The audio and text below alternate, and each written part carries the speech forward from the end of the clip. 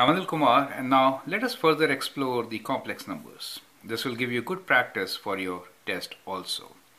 Write 3 over I cube in the form of a plus bi.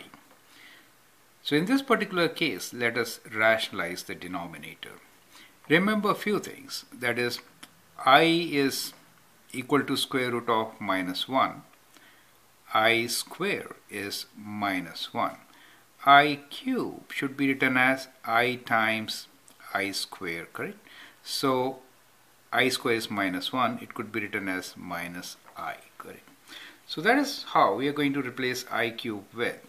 So we'll start with the given expression, which is 3 over I cube, right? So I can write this as 3 over I times I square, which is indeed 3 over minus I. What we really want to do is write this complex number in standard form, which is a plus bi. To do that, we should rationalize. So let us rationalize. Rationalize means multiply and divide by the conjugate, right? So conjugate for denominator is plus I. Is minus I, conjugate is plus I.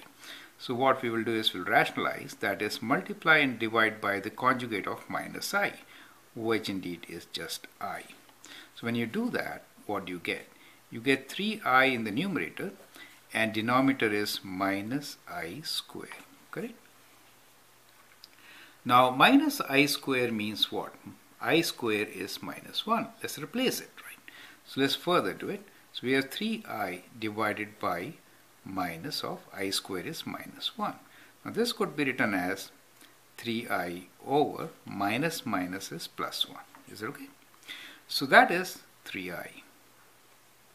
So what we get here is a pure imaginary number, 3i, correct? So in this form, if you have to write, 3i is also in this form, but to be very specific, we could write this as 0 plus 3i, where 0 is the real part of the complex number and 3 is the real part of the complex number and 3i is a pure imaginary number, right? So that is our answer. I hope that helps. Thank you.